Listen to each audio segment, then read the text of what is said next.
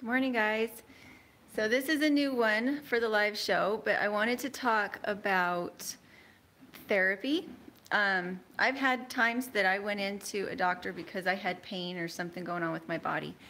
And I was always surprised at how simple the physical therapy was and how if I put my mind to it, I could probably figure out how to do it myself. And so those of you who remember when I got gored by the goat in my hand, I had the goat horn go up under my skin and into my knuckle, and I was in a lot of pain for several months and couldn't even use it. Good morning, good morning. I couldn't use my hand, I couldn't spin, I couldn't knit, I almost just couldn't function. I was in so much pain all the way up into my shoulder. Isn't she beautiful? This is Kelly.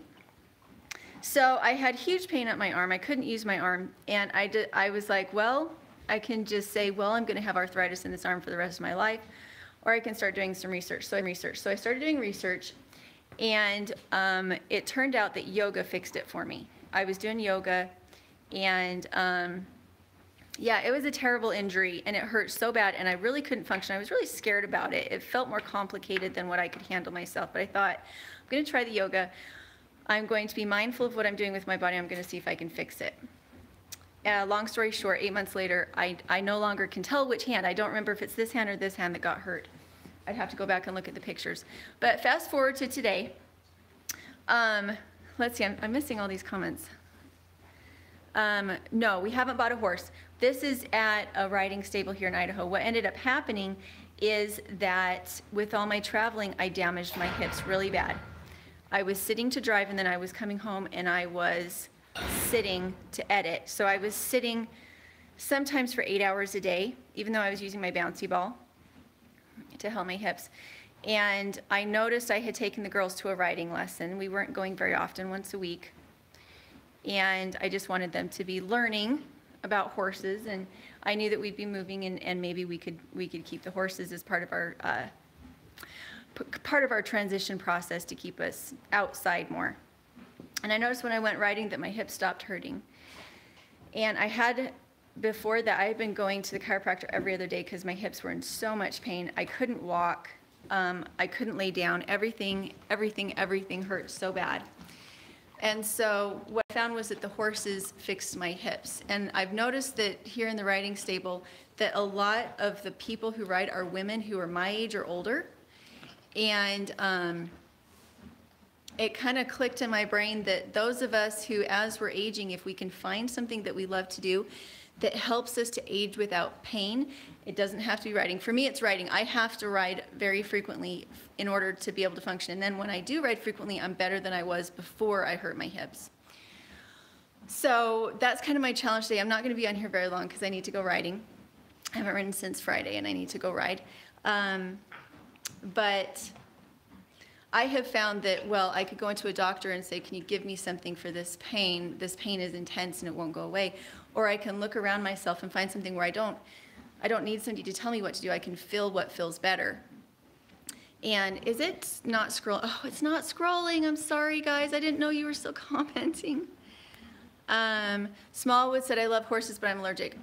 When I was a kid, I had huge allergies, and it turned out by coming to the barn, even though I'd have sniffles and hives in the moment, it would actually make it so my other allergies were less intense. Now that I'm not terribly allergic to horses, and I wasn't as a child. I was allergic to everything as a child. So everything I did, I was allergic, so I might as well do something I love. But it's different if you're super allergic to them. Willow Creek said, I need to do yoga, but I just don't want to. I found a really great app. It's called Down Dog. I don't remember if it's Down Dog or Downward Dog, but it's amazing, and you can gauge it according to what you want to do, and it doesn't cost anything. I think the horse likes you. I hope the horse likes you. Likes me. We spend a lot of time together. Yeah, Smallwood Homestead says she goes hiking. That really helps. Hey, WTF Farm Girl, how are you? Yes, it's a horse. This is Kelly. She's a little 11-year-old Arabian mare.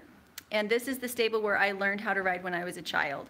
And my first horse looked an awful lot like her, except that she had more white, more markings, and Kelly doesn't have very many markings. Yeah, look into the app. The yoga app is awesome. But I guess I'm just kind of saying, if there's something you love that really helps your body, I think it's dangerous to rely on a doctor to tell you that you need pain pills and that you need to rest more. Because when my hips were killing me, I rested for a couple weeks. I stopped riding. I stopped doing anything. I was going to the chiropractor every other day. It wasn't staying in. I could barely walk, and I was crying. I was in pain. It was terrible. And I had bones grinding on each other, and it just hurt so bad. Bluegrass bound. How are you, Angela? Yeah, it makes a difference. It's really a Chihuahua dog. This is a Chihuahua dog. Yeah, she's not very big, is she? So if it wasn't riding, would it be swimming? Would it be hiking? Would it be yoga? Would it be golf? What would it be that would make you young again? Because, I mean, I'm not 40 yet. I turned 39 this year, next month, in fact. And I'm finding that the money that I could be putting into doctor's bills, instead I could put into something super fun that would work way better for me. This works so well for me, and it really surprises me because it's my hips that hurt. So you'd think that out there posting a trot or jumping would just cause me a lot more pain.